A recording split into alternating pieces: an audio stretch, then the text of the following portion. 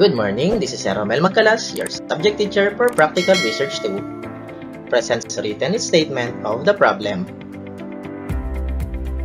Statement of the problem.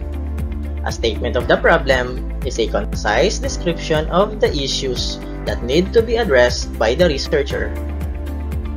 There should be a general statement of the whole problem followed by the specific questions or sub-problem into which the general problem is broken up.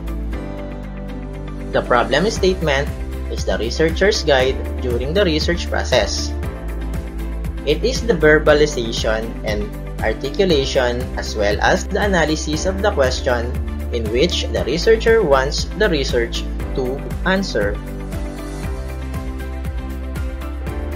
Here are the guidelines in formulating the general problem and the specific sub-problems or specific questions.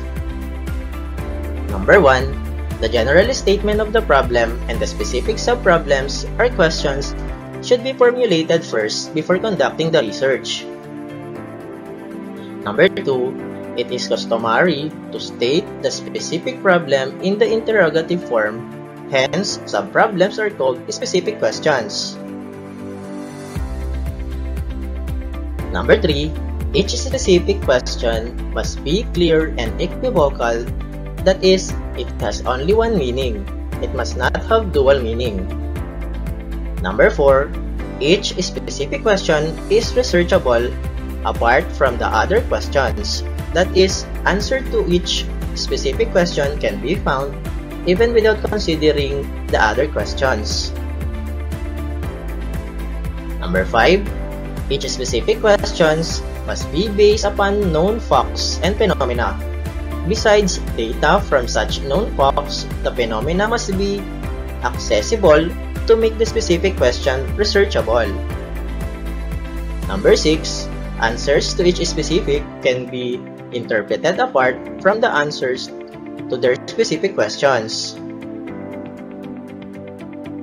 7. Answers to each specific questions must contribute to the development of the whole research problem or topic. Number 8. Summing up the answer to all the specific questions will give a complete development of the entire study. 9. The number of specific questions should be enough to cover the development of the whole research problem or study.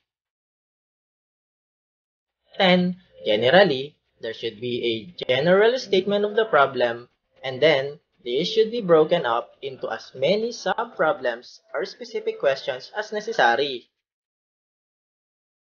Here is an example of statement of the problem. This study was conducted to determine the status of the teaching in science in the high schools of Province A as perceived by the teachers and students in science classes during the school year 1989 to 1990.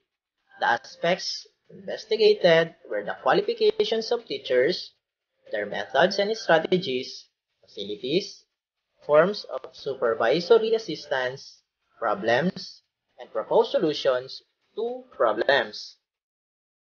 General purpose: to determine the status of the teaching of science. Subject matter: the teaching of science. Topics: aspects studied.